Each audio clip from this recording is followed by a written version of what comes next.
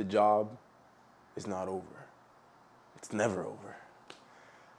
A lot of people, when they do any jump training or anything in life, to be honest, they always have a goal, right? There's always an end goal to achieve. But what's really interesting about jump training specifically is that you can't win at jump training, right? You can hit your goal, but to achieve the most success, you have to keep going. And this is a game you can't win. The objective of the game isn't to win the game, it's to keep playing the game, right? Alex Hormozi always says that. It's an infinite game that we're playing. So having said that, it is the day after I tested 50.5 inches, world record, officially measured and all that good stuff. But we're right back at it, all right? Less than 24 hours later, we are right back in the gym, ready to go. The objective today is to do a feel-good lift. We usually like to do these once a week, usually after a jump day. And the whole point of it is to recharge the battery. So we just spent the battery yesterday, and we want to recharge it. And the objective is to feel even better after the lift, and then even better tomorrow with the lift, and then get some momentum going into the training week and start the hypertrophy cycle officially, right? So this was a deload week, an introductory week to the hypertrophy cycle, and I'm gonna be full in it starting on Monday. And it's gonna be a lot of pain and a lot of suffering during that. As far as how my body feels, I actually feel pretty freaking good considering I just did a 2-hour session. My sessions normally nowadays are about an hour. The session yesterday was like 2.5 hours. That's always what happens when you have, a big meet-up dunk session with a lot of adrenaline and caffeine in your system. You usually end up dunking way longer than you should. But overall, my body feels pretty good. If I were to do a full body analysis, lower back a little bit sore from a million under both attempts, PFP under control, my TFL, right, the IT band pain, 0 pain, knees all feel great. So overall feeling good. With the feel good lift, we're gonna keep the intensity very, very, very, very, very low. Again, we're trying to recharge the battery. So keep the intensity very low, high reps, kind of in that hypertrophy range, around the 8 rep range. I'm probably gonna do some like oscillating bottoms up front squat, maybe in that like half squat range, just oscillate where I don't feel the PFP. Then we're gonna hit hamstrings with Nordic curls. I'm gonna do probably 2x8 there, and then some abduction work.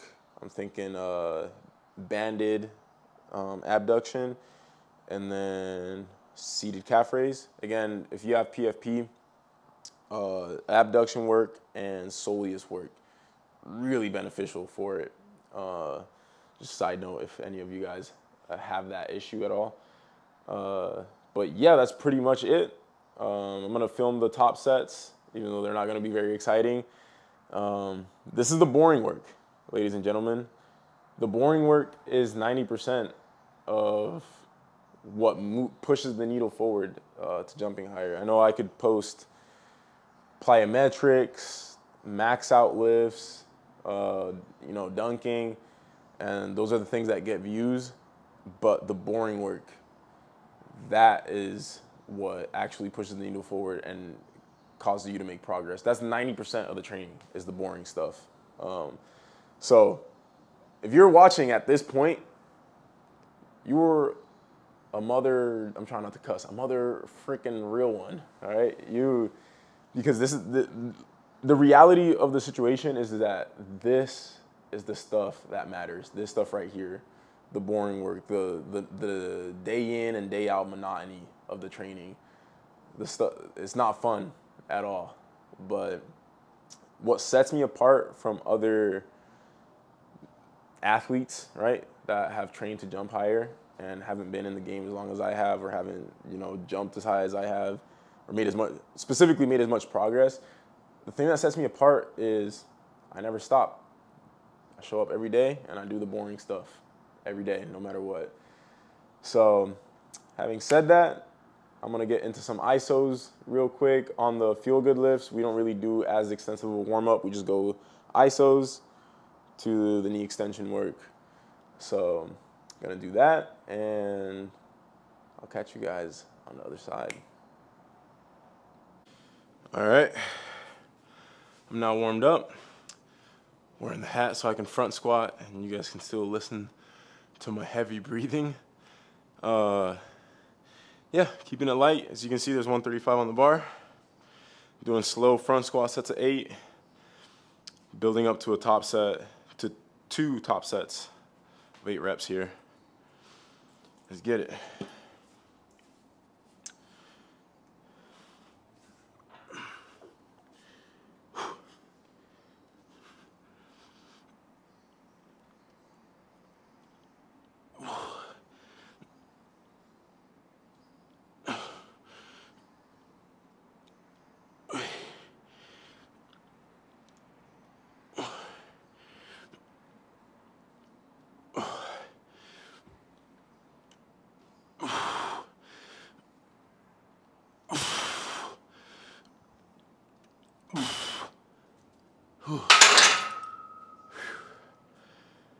All right.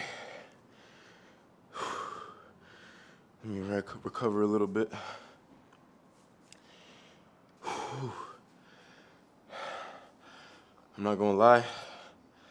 Last night, I ingested a lot of poison. The poison that the whole world is addicted to. If you don't know what I'm talking about alcohol.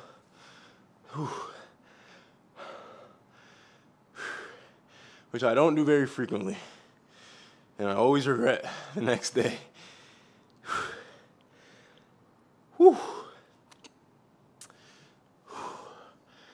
So I think that's a huge reason why I feel freaking horrible today.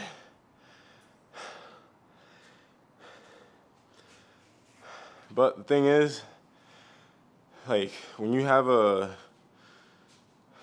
outlier day in terms of performance, that's expending your body's preparedness. So it is to be expected that the next day is going to be bad. Like, if you think, I explained this, I wrote a periodization, well, a strength training masterclass for my THP clients, my one-on-one clients. And when I was doing the research for it, I was studying basically like how adaptation occurs, right? The whole point of training is to spur on adaptation. You have an organism, in our case, it's the human body, and there's the environment, right? So if you think back to think of an animal, a cheetah, right? A cheetah has to sprint every single day in order to catch its prey. So the body adapts in order to make it as good as possible as sprinting and to be able to sustain that every single day, right? The whole point of training is you have a goal. For us, that's jumping higher. So you have to subject the organism, aka the human body, to an environment that is conducive to jumping higher. So how do you do that? You overload the organism.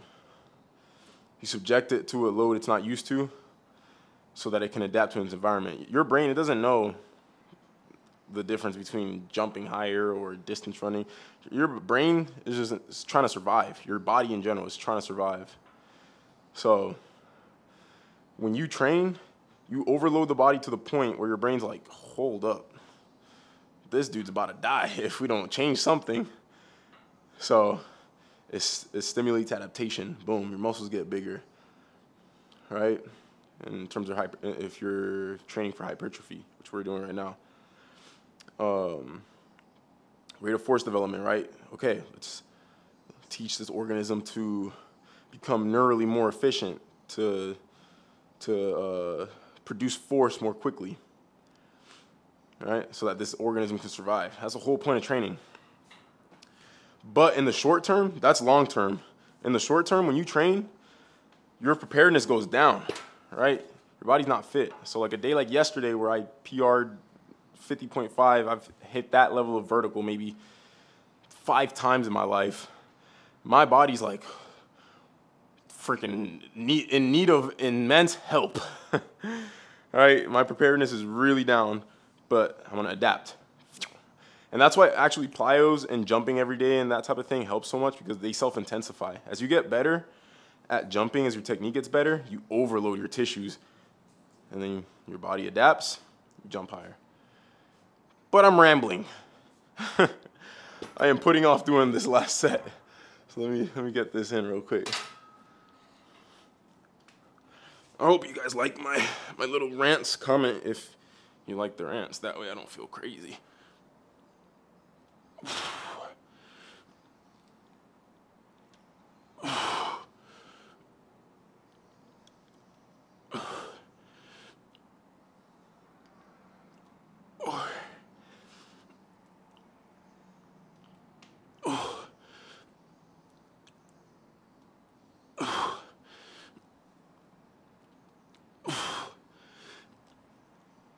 Oh my God.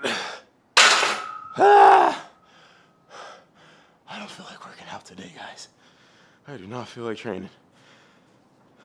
So while I set this bar up for Nordics, on the point that I was talking about, right?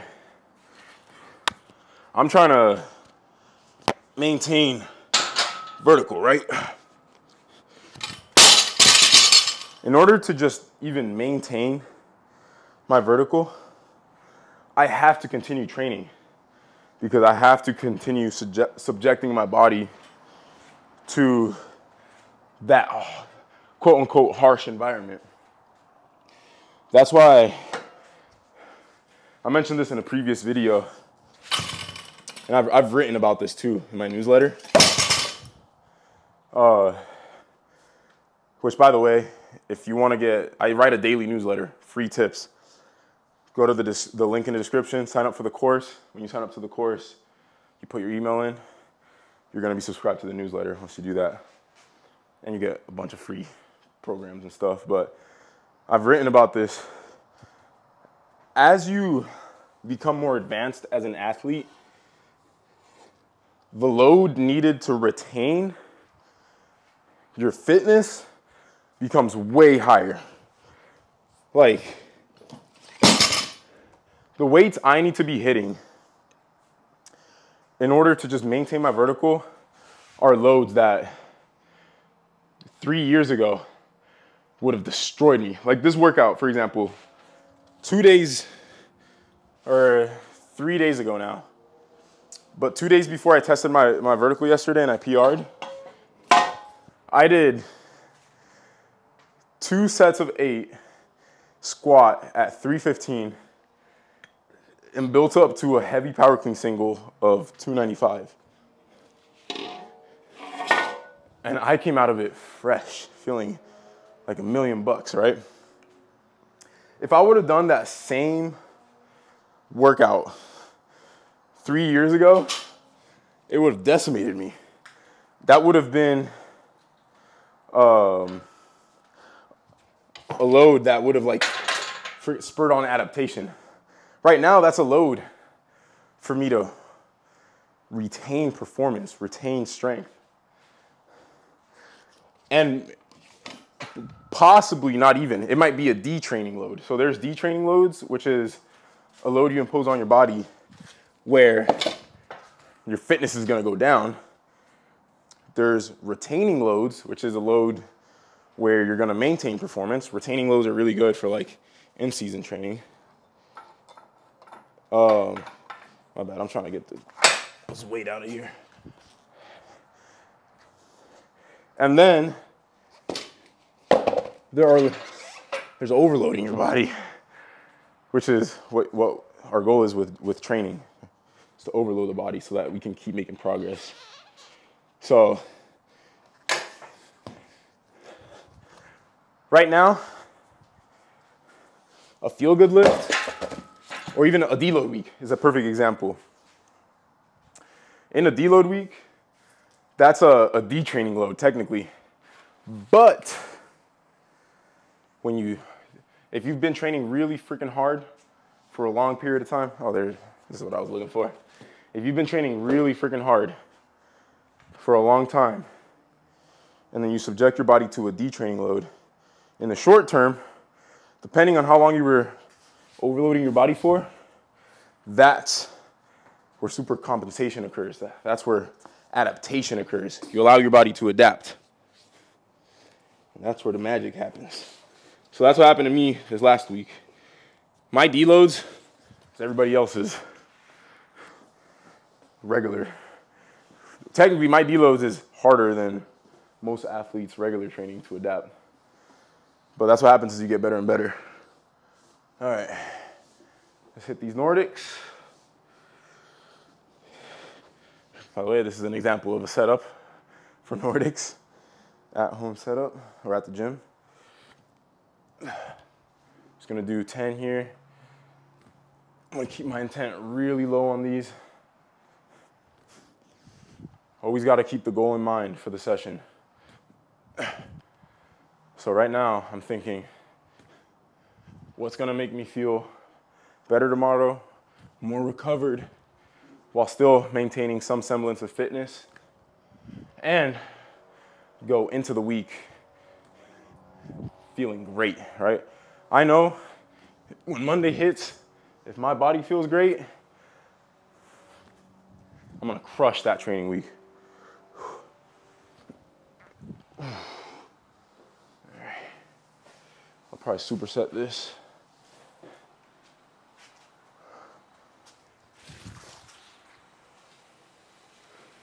What's good? My nephews just got here. All right, final set of this. I'm actually supersetting this with band walks. You're gonna be in the YouTube video now, Jaden. You can be if you want.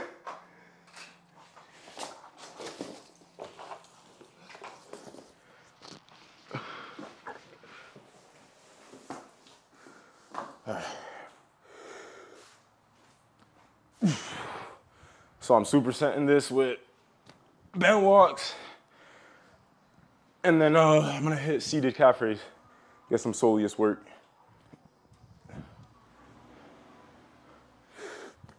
Oh, Nathan's here too.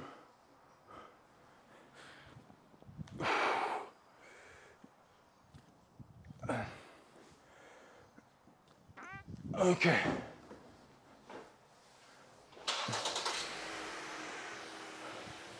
All right, so that was the last set of that.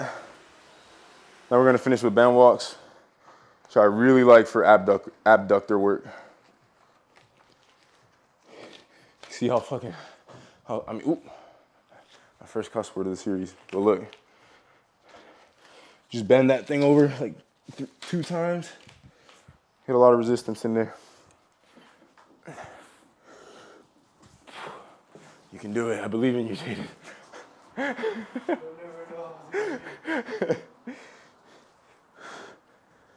So I'm doing 2x10 on these.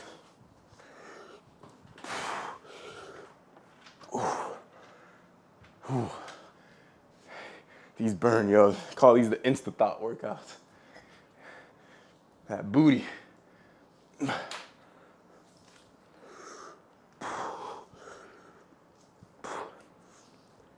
Ah, damn.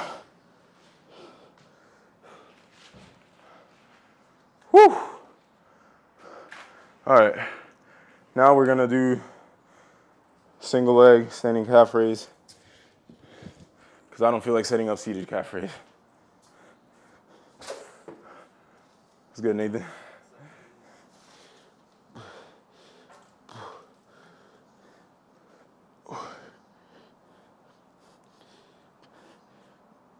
So I'm just hitting these 2x10.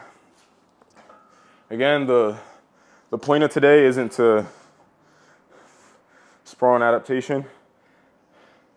It's a feel-good lift. Just trying to stimulate the tissues a little bit, every muscle group. That way by Monday, I feel like $1 million. So that was one set. I just go straight into the other set.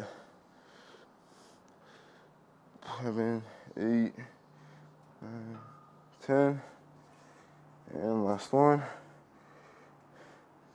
3. Calves, by the way, is one of the most neglected body parts.